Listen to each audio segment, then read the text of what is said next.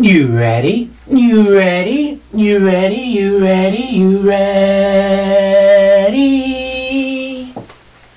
Oh, boy! We're talking about series and we're talking about the usual suspects.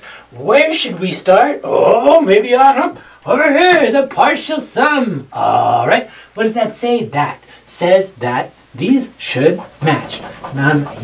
This needs to match this and fine. All right, what is that? That's the sum of the first n terms of a series. You probably got here because of the introduction to series. This is the series video and the usual suspects. In my private collection, you can see me work this example. That's the sum of the first 9 terms of 3 to the k. You can see me work this example. That's the sum of the first 9 terms from k to 12. That one will also discuss re-indexing so that we could look at these partial sums of these geometrics. Both of these are geometric. What are geometric? Geometric is when it's of this form. What is that? It's repeated multiplication from term to term. There should be an R to the end right there. Okay, well what? Those are all going to add up to this. Now what? Sometimes these series in general, summations, they sometimes add up to stuff. How can you tell when? Well, here's how. Here is the definition of convergence of a series. Yes, we need to look at the underlying partial sums. Those are those. If you add up the n terms of them, that's going to be a partial sum. Now, if you add up forever n terms, that's the limits of the partial sums. If the partial sums actually go to L, then that series converges. Yeah. So if we look at the limit of the partial sums and that goes to L, then the series, then the series also goes to L. All right, that's how we get to that. If we look at this, the partial sums of that geometric, it goes to this because this derivation is also in the private collection. All right, but if our R is a fraction, a proper fraction, then that fraction raised to a power is going to go to 0 and the geometric's going to sum to this. So we have this, the sum, infinite sum of a geometric series is going to add to be that ratio. Oh boy. Yeah, all right, so in the private collection, yeah, you're going to find all of these examples. And this is just a minimum. At the end of this, there's going to be a playlist and it's going to include all of these and probably more because as I add them over the last 6 years or so, I've been doing videos in class and putting them in the private collection. Now, I get to release my private, look at that. So, what? This first one, that's going to discuss re-indexing. I know, you're going to like that. This one here is going to create some manipulation until you get to a geometric. All of these are examples of the geometric. We're talking about the usual suspects. We'll get into other ones as well. So, all right, here,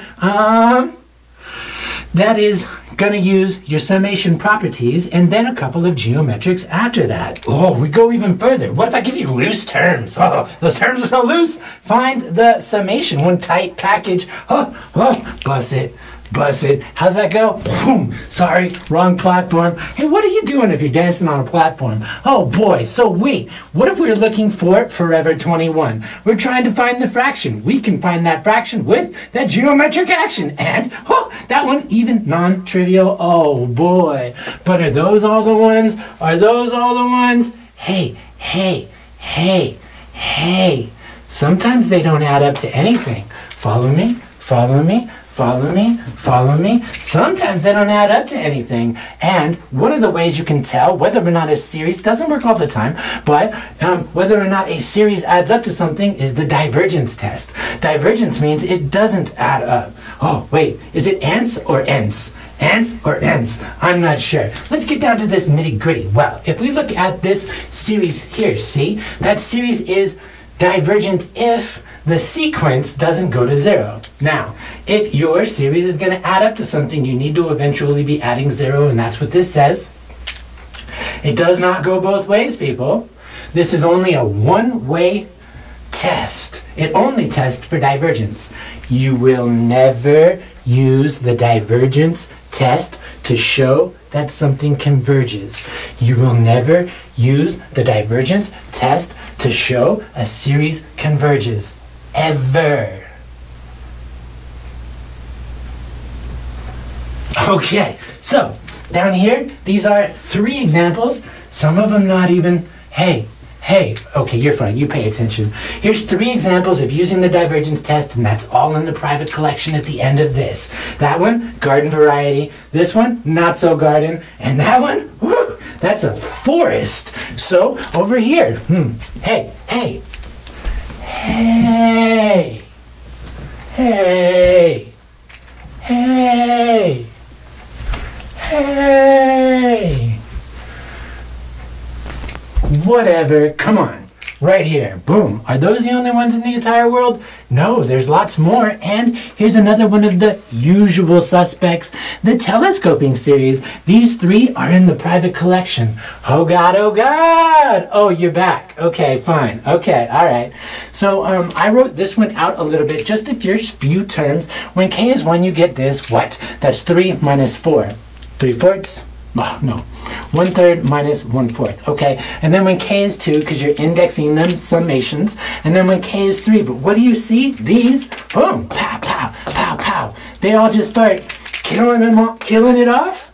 Now, these examples, they are going to go through lots of things, but this is the video on the usual suspects of series. Now, I don't never know, I've always wondered why they, like, call it telescoping. I guess maybe it's because it just collapses on itself.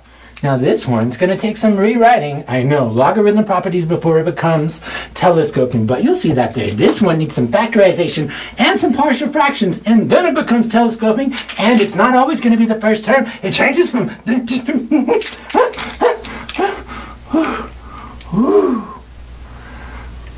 I'm a ghost.